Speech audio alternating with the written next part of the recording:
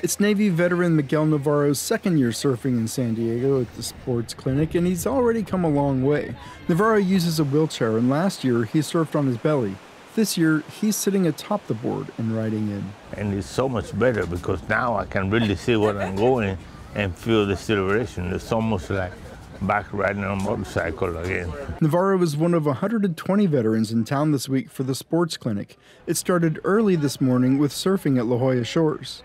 All the participants are veterans with disabilities whose rehabilitation will benefit from adaptive sports. They'll surf, sail, kayak, cycle, and practice yoga and meditation. Sharif El-Nahal is the VA Undersecretary for Health. He says the benefits of the clinic go beyond just exposing veterans to new experiences. And what the vets tell me is that when they come to events like this, it's actually the permanent and lasting bonds that they're making with other vets that last them into the future and encourages them to keep going with these sports, which is not only great for their physical health, but also their mental health and their sense of belonging with their fellow vets. Adaptive surfing looks a little different for each person. After a safety and training brief, teams of coaches help each veteran into the water. Everyone catches wave after wave. It's Navarro's favorite event, but he admits it can be daunting getting into the water. But that just makes the payoff more worthwhile.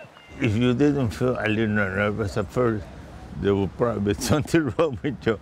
It really makes you feel like you can still do a lot of things. It brings a lot of confidence back into you. The summer sports clinic runs all week. Andrew Dyer, KPBS News.